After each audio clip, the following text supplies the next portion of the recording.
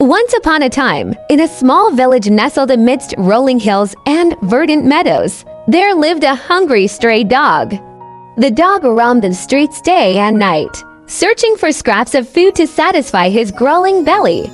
One hot summer's day, as the sun beat down mercilessly upon the village, the dog stumbled upon the butcher's shop. The tantalizing aroma of freshly cooked meat wafted through the air, beckoning to him like a siren's song. Unable to resist the temptation, the dog crept closer to the shop and saw a juicy bone lying just outside the door. His mouth watered at the sight, and his hunger gnawed at him relentlessly. Without a moment's hesitation, the dog seized the bone in his jaws and sprinted away, eager to enjoy his newfound treasure in peace.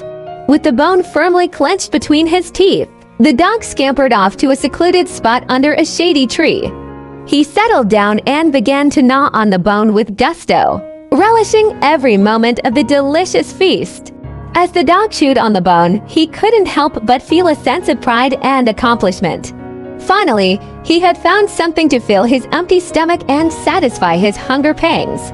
However, as the dog savored the bone, he noticed his reflection shimmering in a nearby pond.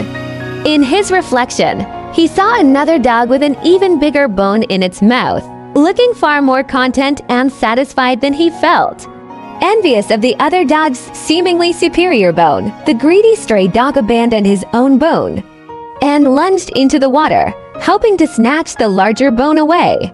To his dismay, the moment he opened his mouth to grab the bone in the water, his own bone slipped from his grasp and sank to the bottom of the pond.